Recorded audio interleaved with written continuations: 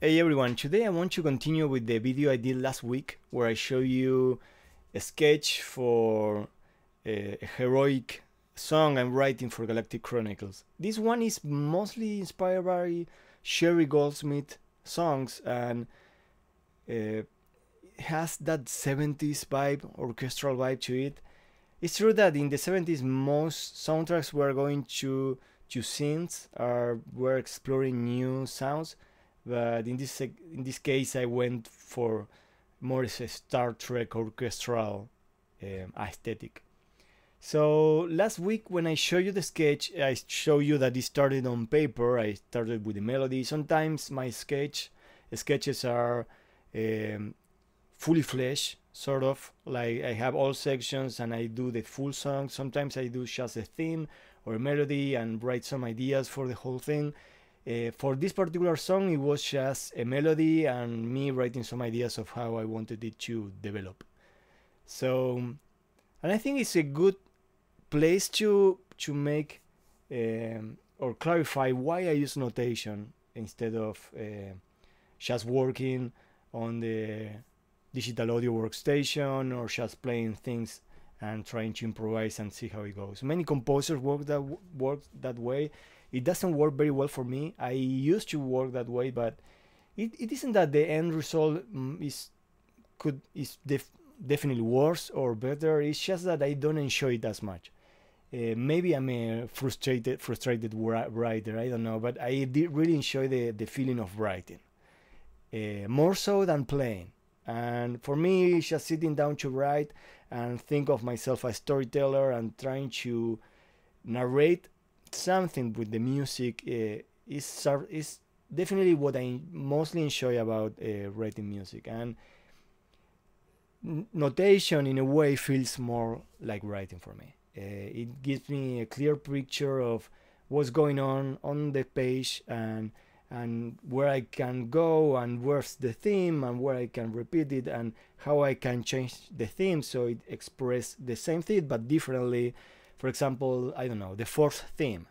The fourth theme just mostly follows Luke Skywalker throughout Star Wars, and at least in the original trilogy. And it develops with the character. The first appearance of the fourth theme is mostly mellow and emotional.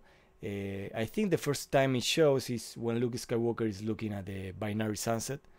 So, but it follows the character and it grows with the character and it grows in complexity, mostly in its orchestration. But it also represents different moments. It sometimes is in the middle of an action song or cue, and then you hear it again in a more emotional thing.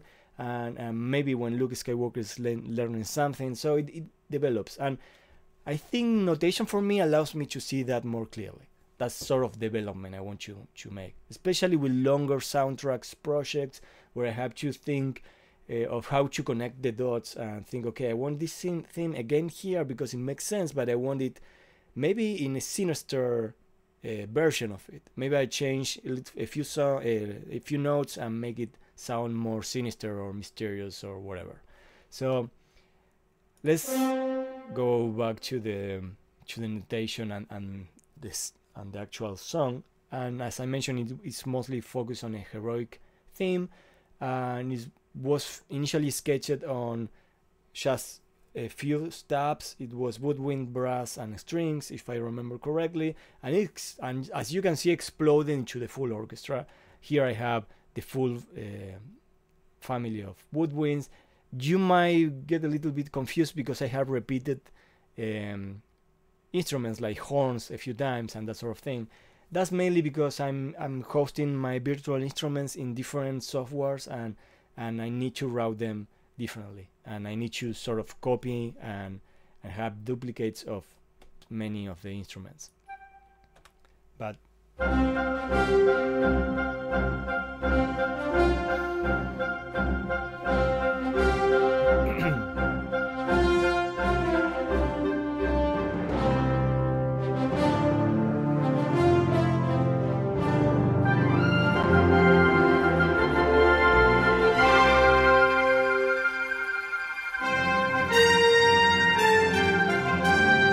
But as you can hear, that beat is definitely a Star Trek tribute melody. It isn't infringing any copyright laws, but it's definitely inspired by that. It's the jump from the C to the B minor to the 7 minor, and that's very Star Trek.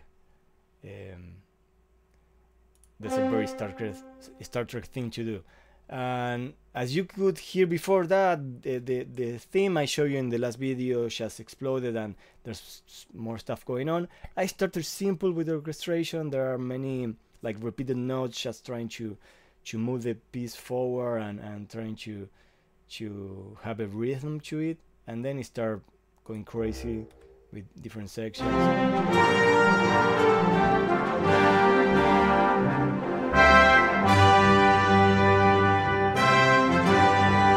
By the way, this is not final. There's some stuff that's still sounding a little bit weird. And speaking of the theme and how it develops, for example, I have it here again.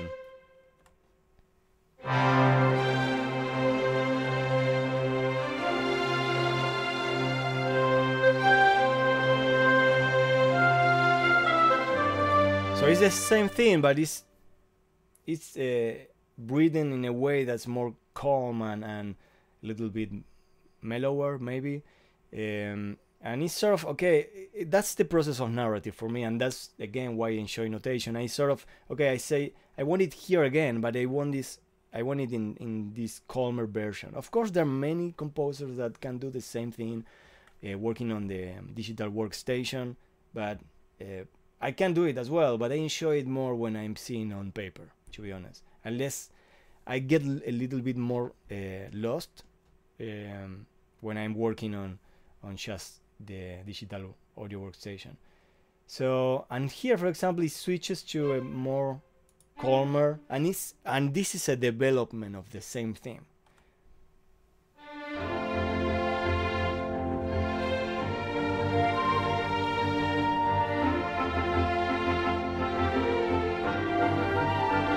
You can hear that it's sort of within the same aesthetic. It says something similar, but it's different, and that's a development. And that's another thing that notation helps me to write best.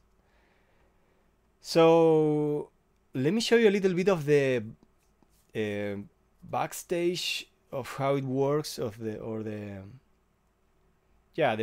background. So Dorico, which is this software, is a notation software, is hosting some virtual instruments, which are the ones making the sound, and those instruments are hosted mainly on BN Ensemble Pro, which is connecting to Dorico. I use this for some of the instruments that I need more of manual sort of editing and being able maybe to even play those to give them more expression. But I'm also using Note Performer 4, which has this algorithm that's able to play the music with samples. So it sounds more real, but it is actually playing the music, so it saves quite a little bit of work. For example, this part here is being played by the computer. I didn't have to play this in. The computer reads it and is able to play it.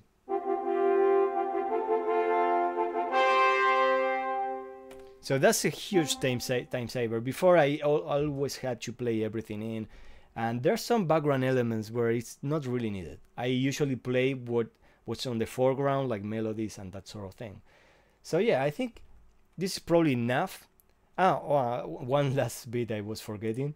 This is the digital audio workstation. Just to give you an idea of why I usually get lost in here, is there's this huge amount of tracks to my template, and I use different keys, shortcuts I program into my computer so I can switch from different views. Right now we are seeing only the stems, which are basically the audio exported from the previous software. So I export the audio here, so it's easier. I do the mixing and the mastering here.